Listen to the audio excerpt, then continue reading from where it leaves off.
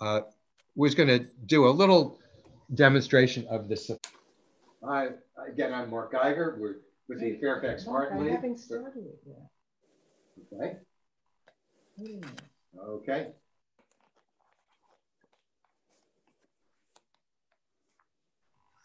Give me a moment for check.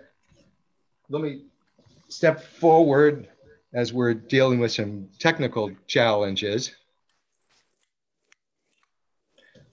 So let's talk about the basic properties of alternative media. So soft pastels, which you're probably most familiar with, are chalk-like material with limited binder. Oil pastels are pigments set into a wax-like organic matrix. And watercolor, of course, is pigment in a water-soluble media. Oil is pigment in an organic solvent media, and acrylics are a pigment in a plasticized media, which is initially water-soluble until set. Okay. In terms of the relative ease of use,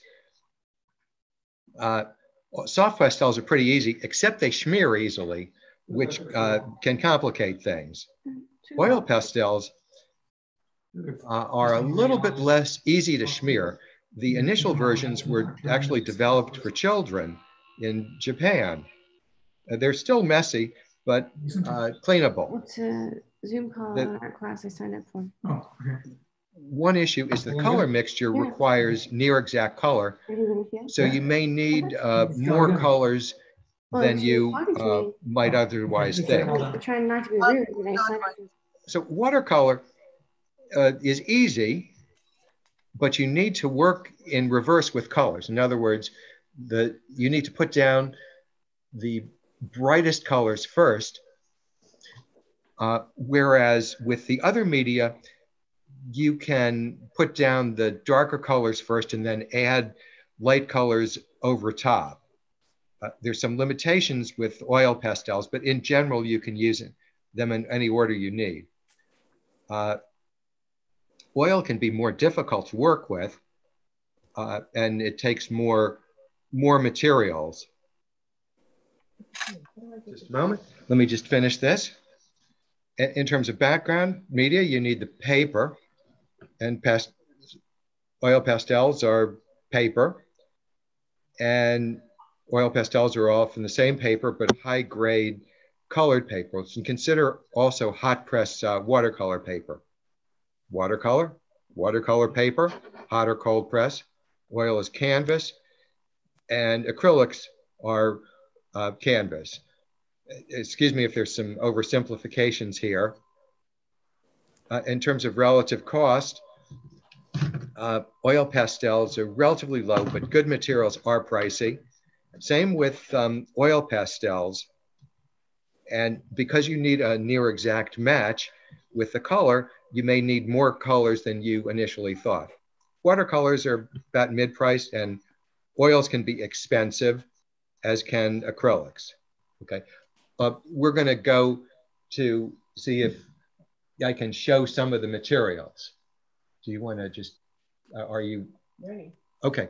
Again, for those that may have arrived on a delayed basis, I am Mark Geiger with the Fairfax Art League. We're talking about the materials for oil pastels. And of course, the background is the papers that you'll need. So obviously, you're going to do some initial drawing, including probably a setup for your later oil pastel. We'll get to this one later. Let me go back a step to talking about the materials.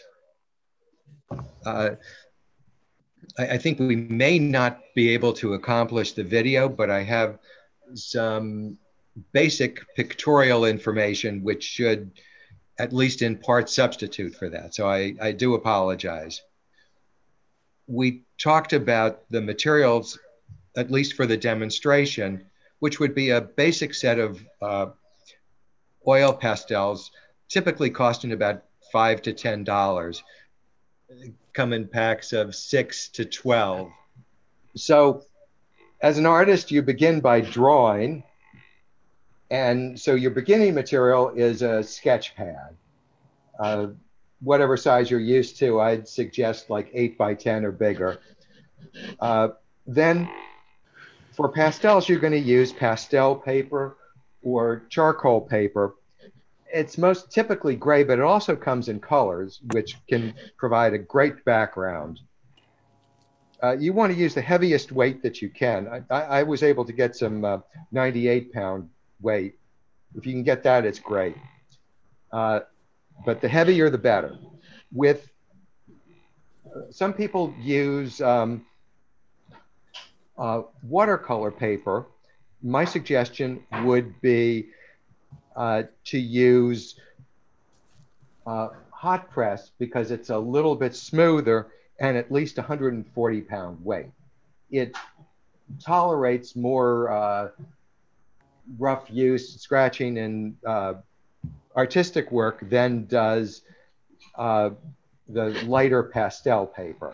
Start with a mat and paper of the same size.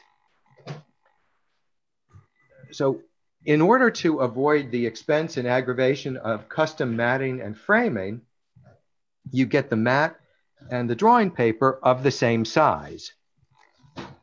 One takes the mat, puts it down on the paper, and then sketches the interior. One then covers the outline of the interior with a more expensive architect's tape. The masking tape is cheaper, but it'll tear up your paper. So you want to use the architect's tape, which is designed to peel off. For those that are working outdoors or with larger paper, and you can't take a mat with you, you pre-cut the inside. In this case, we have 16 times 20 paper, which is pretty common size. And then the interior size of that is 10.5 by 13.5. And there's a website on the presentation which shows you the common sizes of frames, mats, and the interior cutout. You then take the template, place it on your paper, and you can usually visually figure out where that cutout goes. And then you do an outline in pencil of your color, and then you tape the inside with architect's tape. And what you then have is a working surface inside the paper where you can paint and then put this into a mat and pre-frame it. You probably also want a drawing board. And of course, the architect's tape and some basic pencils, light pencils like an H or HB for the initial drawing, and heavier pencils like 2B or 4B for shading studies. And then for blending, you want the tortillon or the blending stick, Q-tips. And for some additional color, you can use something as simple as chalk or Conte crayons. You have the solvent, Gamsol, and a container to put it in, and a brush that's maybe 1/2 inch or 1 inch wide. And of course, you're going to make a little bit of a mess, so you have paper towels and these Kleenex wet wipes. These are not the ones that do sterilization, but just for cleanup. Baby wipes work very well. Now, for those that get really enthusiastic, of course, we go over to the right side of the table. And again, let me check on the visuals. How are they doing? Good. Okay. So of course you'll get, like anybody who gets enthusiastic, a bigger set of stuff. In this case, it's 36 Crayon crayons. They make them in, I think, up to 48 colors. Pentel is also pretty good. The best seem to be Sennelier. Picasso actually began modern oil pastels and got his colleague Sennelier to do artist quality sets of oil pastels, and they're still doing that. Now, Sennelier also sells individual oil pastels. In this case, I have white and blue because I use a lot of that for the sky, but you can get flesh colored or other specific colors for whatever you're doing. You may also want some sketching crayons, which are gray. Gray studies are an important part of that. And since you're making mistakes, you want a gum eraser for cleanup of either the charcoal or pencil. And this black eraser is very good. It's just called a black eraser. And it will take up some of the oil pastels. The other good material for cleaning up oil pastels or even regular pastels is Wonder Bread or any of the other low nutrient, high antioxidant kind of bakery goods, which are unhealthy, but very good for picking up oil pastels or regular pastels. And then, of course, blending sticks. You may want to sharpen your pencils or even cut off parts of your pastels. So you can make them apply to smaller areas. You may want a knife for that. Have an X-Acto knife, and of course rags, more solvent, and the ubiquitous color wheel, and a grayscale, because you may wind up doing some value studies before you do your pastels or in combination with your pastels. And to preserve the pastels, wax paper is a very good protector. You can use acetate as well, but wax paper is on sale cheap at the local grocery store, and small amounts of a workable fixative. And that's your materials. Okay. Let me reverse field here. We went through the matting and framing. Do I need any further review on the selection of matting and framing? No. Okay, good. So we'll, one of the things you want to look at is the website at the bottom of this presentation for common mat and frame sizes. Okay. Now we're going to look at rapid drawings for scene layout. I owe these concepts to Sandra Gobar, and I have her website on the bottom. So this is about a 10-minute way to figure out your perspective and do some preliminary drawings. I got the video on again. All right. Technical success. We got the video working. We're going to diverge to that for the demonstration at about 3 minutes. Great. Okay. So you do a 1-minute sketch.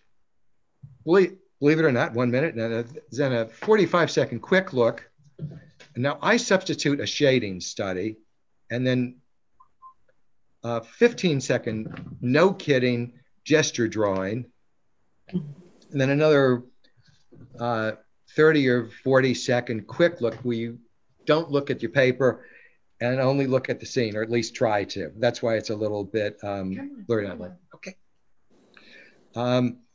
And then a final 1-minute sketch. So here's an example of that. And you'll notice that these do not look refined, and they're not intended to. Now, the shading study is useful because it tells you how dark the pastels need to be. And so you have the shades at the bottom here, And then you notice I'm drawing by the numbers. I've tried to reproduce some of the intensity of the shading in some of these initial diagrams. This takes more than the a minute that Sandra Gobar would suggest, but I need the help, so I take a few minutes to do this. So here's another example of the same technique on a church near where I work.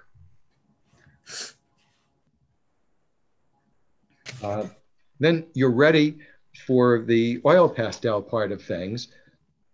And you've done the initial sketch and maybe some color and intensity scales.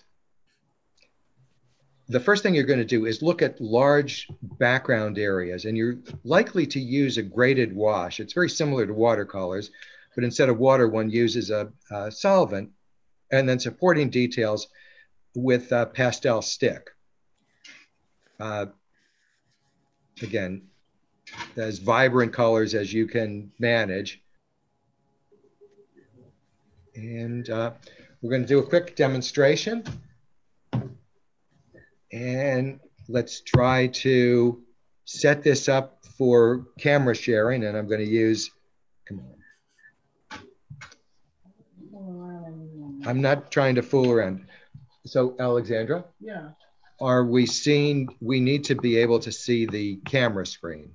Well, are you going to do this? Or I'm going to try to do it. Okay.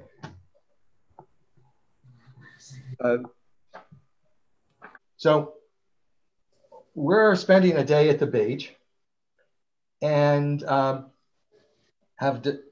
we have a preliminary sketch, and of course we've done all the value studies and come up with a very simple sketch for our day at the beach. And we said, let's color the clouds first, because of the way watercolors and oil pastels work. We need to have some background white. In watercolor, one would mask these out. And you could also do the same masking with oil pastels, but you'd need watercolor paper to withstand the stress of that.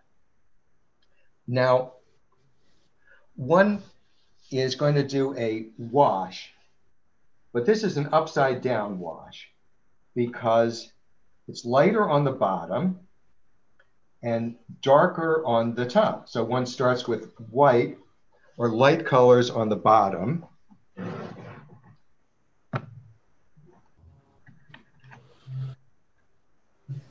And then adds a different amount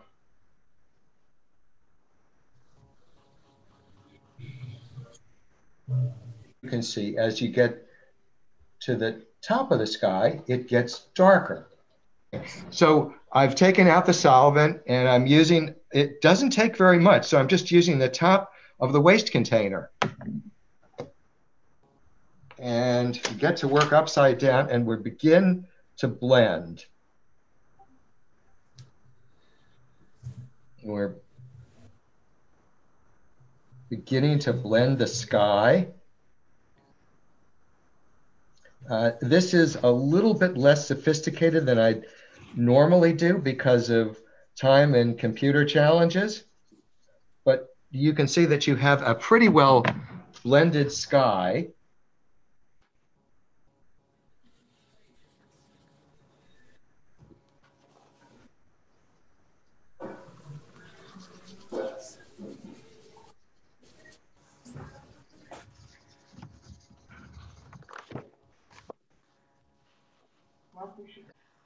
And now it's time to do the, one goes through a very similar process with the,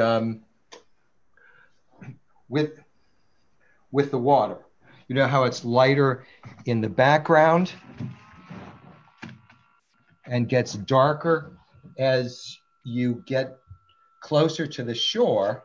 So you start with a light green. And then you're starting to add, because you're getting a darker green as you get closer to the shore. you add more of that green, and because the sky is reflected in this, you blend a little bit of sky in.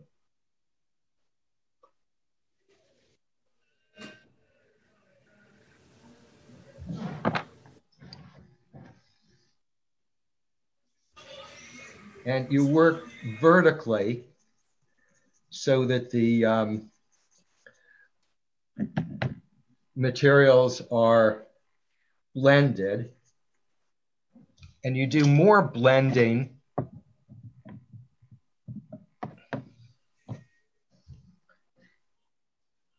at the back and less in the front. And you tend to use a larger brush as you get to the front of the picture. So what you have is a beach scene. Now, normally your beach scenes would be done in a more relaxed way. Hold up. Hold up, hold up. Yes, and closer, closer. It's coming along very nicely, Mark. Okay. Yes, you see it like that, yeah. Good. And then you can add some details like this ship in the background and the woman in the foreground and the umbrella. So this is where you could add some colors and get some supplemental details.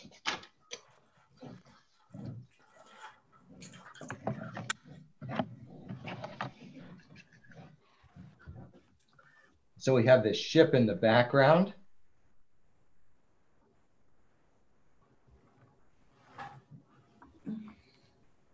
Mark, do you paint outside or do you paint from photograph?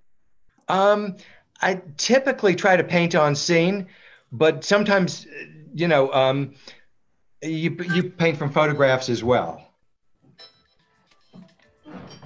It's a combination, but there's some things you can see while you're there that come out better ending than what you're seeing in a more relaxed condition. But this is for purposes of demonstration, and for purposes of modesty, we're going to give this woman a bathing suit.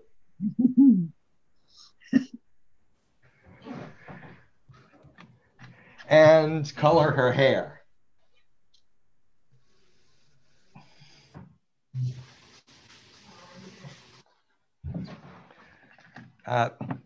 And we'll also add some colors on the beach.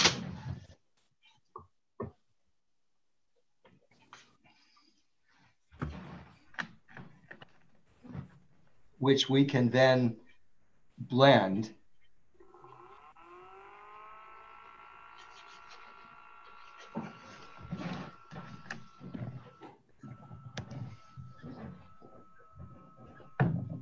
And we'll do some blending with the beach colors. He's just getting started. He had technical difficulties, but it's going good. Okay. And so the intent, of course, here is not to produce a large scale marketable work, but to demonstrate some of the basic ideas. Does this give you a feeling for the use of blending material? Yes. Okay, great. And at this point, you want to clean out your brushes, and you can add important details. And there are pastel pencils, which one could use for adding supplemental details. And I want to let you know that I used the low-cost set for purposes of this demonstration, so you can be similarly encouraged. Okay. If you have more than 5 minutes, you'll probably do a more sophisticated job. But this was for demonstrating some of the basic techniques, and I appreciate everybody's patience. Thank you again for your patience. So let me Okay.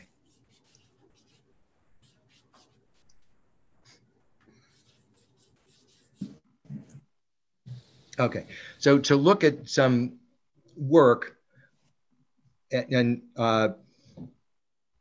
this is Fall on Burke Lake, and some things to take away are, you notice the architect's tape here that frames the picture, and use of colored paper. In this case, for the soil, it makes it way easier than trying to reproduce that color. And the paper is permitted to show through. And you notice the wash goes from the horizon, from the top of the sky to the horizon. And of course, you can turn the paper over if you do 2 washes. The trees tend to be done, the foliage tends to be done as masses. And details are usually done in pastel pencil and black pencils. And you can see there's some evidence of wax paper, which is used to protect the work. This is a different picture. You notice the color scales, which help you get the shading right. And they won't show up after matting, because your mat's going to be right here. But this helps keep you straight. You can see the wash for the sky and the masses of colors. The eye will do a lot to differentiate these masses, and you can add the bright colors first and then supporting details in darker pencil later. And again, the brown paper is allowed to show through. Okay, some local scenes. Let me leave some time for questions.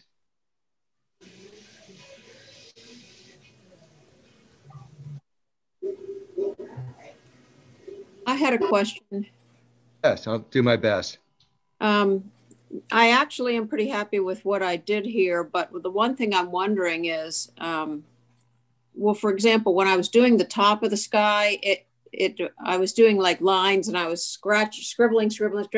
And when I blended it, I don't really get rid of all those lines. And I'm just wondering, is that where you put a dab again? I mean, I don't know how to smooth it out better. Maybe this is just the way it's supposed to be, but it just seems like it's a little bit scribbly. Oh, So can you share? one way to partly deal with that is to use more color than you think you need. Okay. Yeah, I could show you what I'm talking about. Yeah. Hold on. Yeah.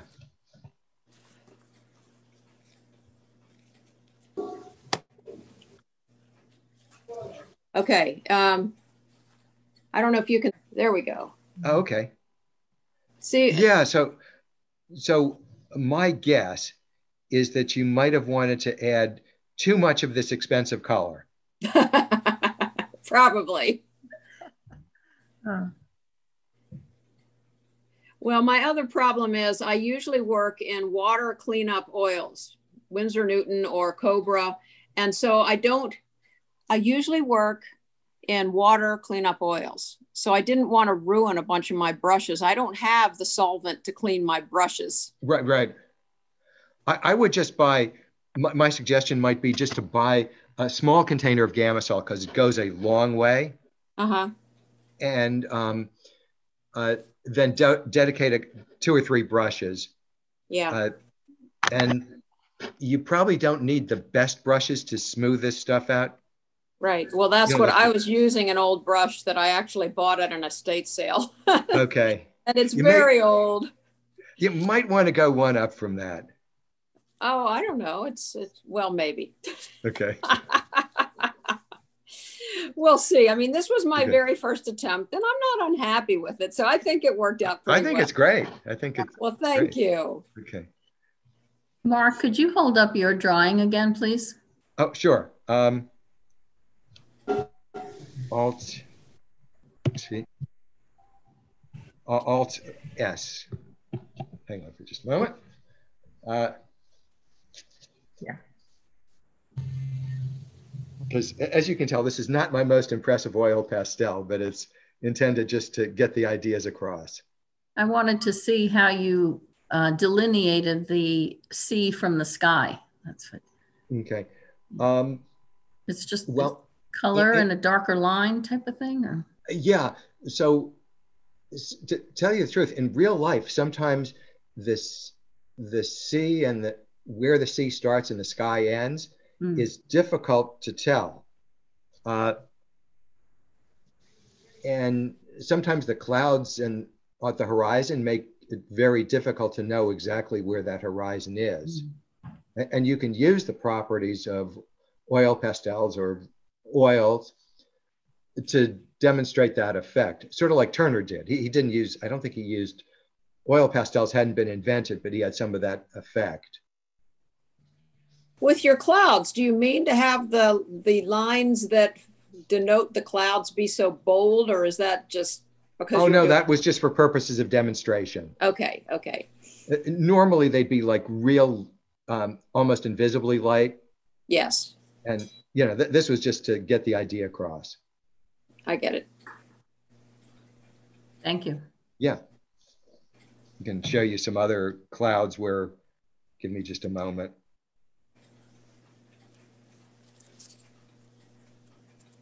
See how in this one, the clouds are sort of fuzzy as they were in real life. Mm-hmm. Yes. That's nice. Yeah, thank you. And here's a good example of how everything blends. This is Linda. Oh, Berger. wow. Isn't that awesome? That's beautiful. Beautiful. How did she get the background color at the top of the sky? How do you get it so smooth and, you know, even? I suspect that she had several layers and used solvent in a very judicious way. To make it dissolve more. Right, right. Yeah. That's really nice. Yeah. And one of the other things you notice in the field, these sort of details, there's probably a general layer and then some supporting details with pastel crayons.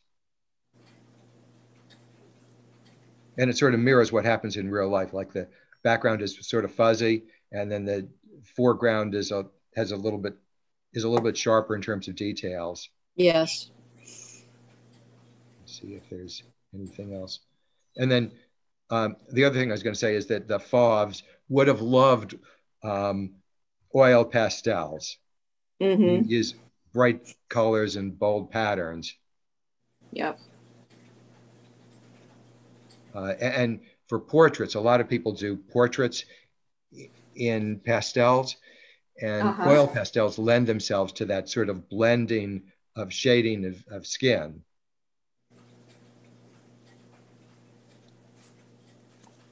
You know, with the masses being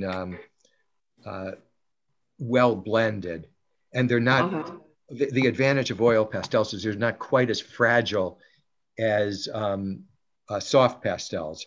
From a toxicity standpoint, you don't have loose, potentially hazardous pigment that you can blow around easily. Mm-hmm. And then here's some of Picasso's work. You can do a lot of masses of colors. I hope I'm not going through this too fast, but I wanted to show some of the ways that the media can be used. And a lot of these have the characteristics of oils because it's the same, it's using the media to get the concept across as opposed to the other way around. And some additional thoughts are you don't need to use all the paper. And just like the Impressionists, you can let the eye do the blending, as this person did using this lion. Mm-hmm. And the same thing works for things like autumn colored leaves or colors of clothing. And there's a lot of work that one can do for still lifes. And the realism is remarkable. Here's Rachel Weissman. And the concept here is that it's, you can certainly tell which was the still life enriches the painting, but the realism can be significant. And you can use some very painterly techniques. Yeah, I'm about to, just for finishing up, and then I'll get to the questions. For finishing up, you want to protect your painting with wax paper and possibly acetate initially, and then perhaps light fixative. The issue is that don't use too much because it can affect the color. And sometimes you can use it on the reverse side of the paper, especially for soft pastels. And you want to double matte with a spacer and non-static glass. Mm-hmm. And of course, don't let the glass touch the painting. Right. Now, turn it on for questions. When you say wax paper, Mark, how do you do that? Just buy it in the store, and you can, you just put the wax paper immediately over the oil pastel when you finish working. Wait a second. We'll come to one that has some wax paper protection. Here, can you see the wax paper? Yes. And it's just... The painting shows through. Yeah. I did. And then after a while you remove it, is it? Pardon? After a while you remove the paper? Yes. If you're going to frame it, you're not going to frame it with a wax paper. Okay, got it. Well, wax paper is pretty remarkable. I have done some of my oil paintings and then put them in the car when they're. I have done some oil paintings and then I want to bring them from a place south and bring them home here to Virginia, and they're still damp. And I attach wax paper with tape to the back of the canvas and put it over the canvas. I tried it first time just because I thought, what can I do? I was amazed. It didn't stick to the paint. And I just got home, I took the wax paper off, and the paintings hadn't been messed up at all. So wax paper is pretty remarkable. Oh, thank you. That's very useful to know. Well, yeah, because we have a place down in South Carolina, which is where I do most of my painting. And then sometimes I want to bring a painting home, but I don't want to leave it for 2 months and pick it up 2 months from now. I want to bring it home now. Yeah. And the first time I tried that, I thought, well, what can I put over this? What can I protect it with in a very crowded car? Yeah. And so I basically was trying things, and I tried the wax paper first, thank goodness. And I was amazed when I took them out of the box. None of them had stuck to the wax paper, and it was just amazing. Oh, great. So I'm very much in favor of using wax paper to protect things. Yeah. Sometimes the other things people do or have like a frame. You know how you have in the dishwasher, you have spacers which prevent the dishes from touching each other. One can make sort of a frame of the same type. They do make frames but they're specific sizes when you're painting on canvas. They make frames where you can attach a picture to one side and a picture to the other side, and it holds it in place and it doesn't touch the paint. Yeah. But you have to be very specific about the size. It has to be matching the canvas. Right. So you have to buy more than one frame because you can only put 2 paintings in one frame, and they both have to be 8 by 10s or 11 by 12s. You know, I mean, they have to be whatever the size is. Right. One of the things for oil painting, I use this French easel, and it has a clip-on device, or you can clamp the painting to that. Mm-hmm. And of course, you can't touch anything. But at least you've clamped your painting to something, and of course you put it facing up in the car on the way home. Yeah, that's true. And so let's see if I can just sort of summarize. Oil pastels are a low cost and rapid means of exploring shading, and tonal studies are preliminary. I didn't get into that too much, but you know they can be a study or a media on their own right. And some obviously common alternatives include portraits, landscapes, and still lives. And it's just another way to explore color, shade, and composition. And the presentation has some web links with history and supplemental background, and a supply list for new enthusiasts. Let me open it up for questions then.